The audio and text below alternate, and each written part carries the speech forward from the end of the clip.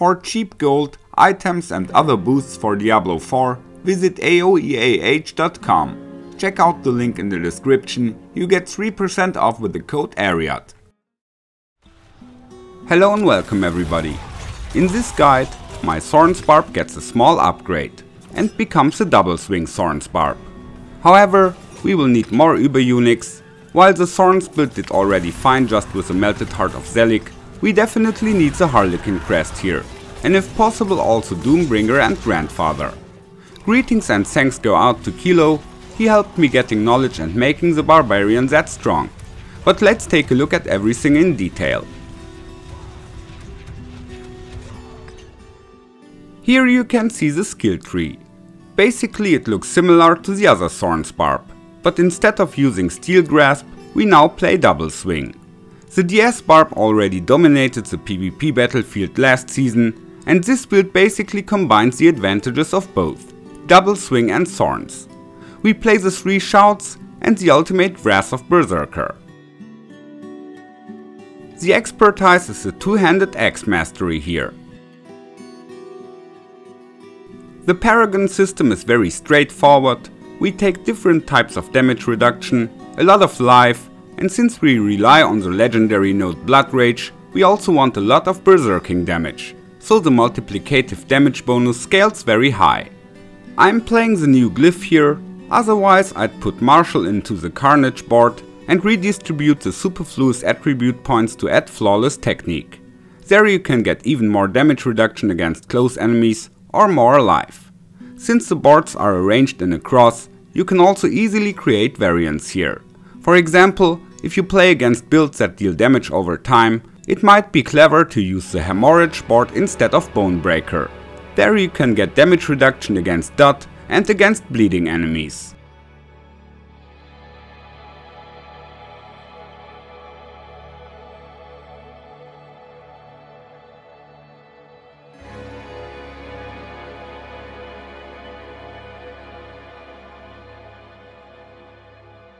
The Vampiric Powers are similar to the other Thorns Barb.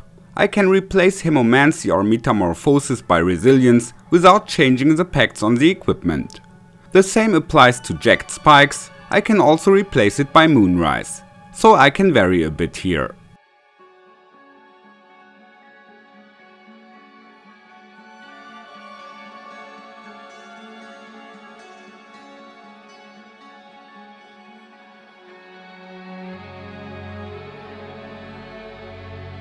Now the equipment.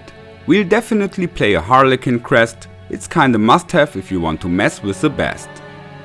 We play Razor Plate, but we should also have a defensive chest armor in the sideboard. I use it in the Abattoir of Zir for example, and in PvP against builds that deal massive damage. The Disobedience aspect is actually superfluous for PvP, we already get to 9200 armor without it. Then gloves with double swing levels, attack speed and crit chance. Attack speed after dodging is rolled by a rogue. Here I play the accelerating aspect. Then I got some defensive pants with armor, life and damage reduction. And ideally also dodge chance, so the dodge IAS triggers more often. Dodge chance and attack speed after dodging are especially important in duels against other barbs.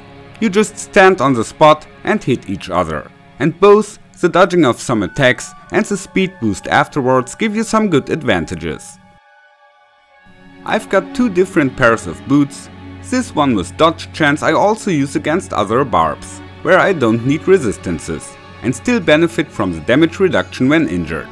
But I also have some triple resist boots with running speed, which I use when I need the resistances of course. As on my double swing build, I use the Exploiters aspect here. On the two-handed weapon I play the aspect of Elements, it's very strong. Priority affixes are Strength, Berserking damage, all stats and damage versus close. We play Doombringer and the one-handed mace with Inner Calm, which is again great versus barbs. But the Needle Flare aspect is still in the sideboard, I play it in PvE or sometimes against opponents who run away a lot. Then there is Grandfather, but I think this weapon is not that important. so when missing, don't worry. In any case, we want to have the assimilation aspect on a ring. Best in slot affixes are critical strike chance, resource generation, life and berserking damage. With the amulet I have two settings again. Against other Barbs I play my defensive amulet with the Thorns aspect. Against sorcerers and rogues, however, I also like to use Zelig. A quick look at the statistics. I have got about 9200 armor and can maximize the important resistances when necessary. I also have very strong damage reduction by various affixes, damage reduction against close, vulnerable and bleeding enemies, against elite, damage reduction when healthy or injured, as well as general damage reduction. If I put on the defensive chest, I can get even more damage reduction. And with the disobedience aspect, I can stack a lot more armor, which can be useful in high dungeons or the abattoir of Zir.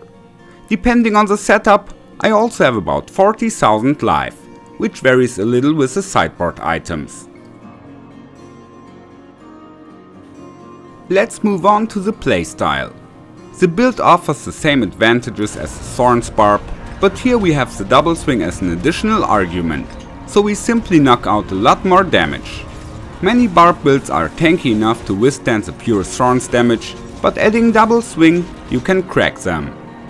When playing against mages and rogues, I like to use the Melted Heart of Zelig, so I got some better protection against damage over time and also against high damage peaks from a ball lightning attack. I only use the double swing in between and basically play the same way as with the other build. After all, Fury is also a shield when playing Zelig, and lunging strike plus Thorns is just enough for most rogues and mages. I keep lunging strike pressed and click double swing in between, keeping an eye on my resources. If they go down too far, I wait with my double swings. Against barbarians, I play dodge boots and defensive amulet. In principle, I can also defeat sorceresses and rogues with this setup, but I'm not as safe as with my other setup. A ball lightning source with high damage or a hunter with lots of poison plus rapid fire can surprise me. But what can be really dangerous is a good firewall sorceress. So this build is much stronger than the pure Thorns build in both PvE and PvP. Like before, we have the most Thorns when challenging, shout and berserking are active. Have a lot of fun trying out, I wish you a Merry Christmas, have a good time and may the loot be with you.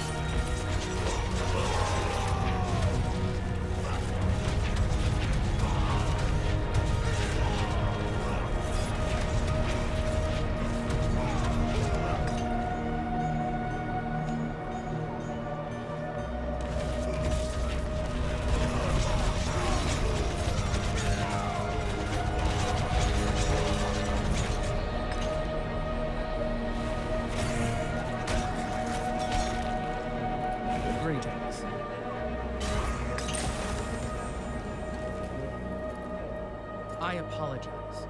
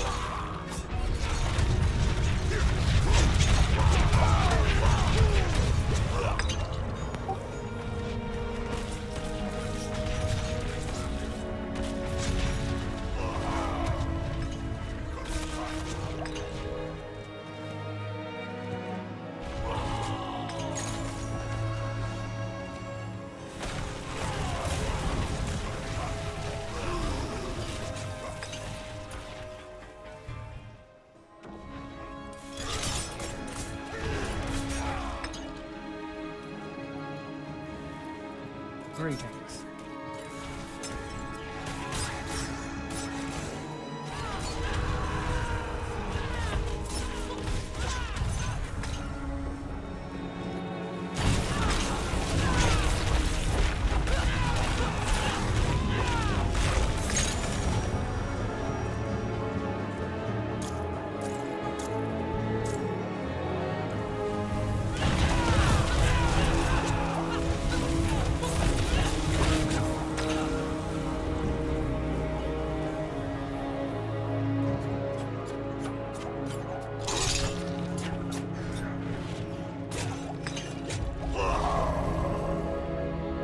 Folgt mir. Danke. Wiedersehen.